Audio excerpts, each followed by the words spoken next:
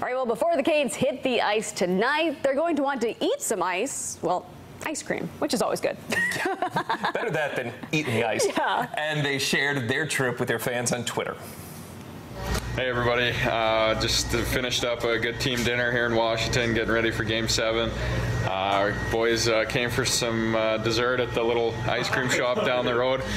We got our boy Fetch working the scooper back here. He's getting everybody ice cream.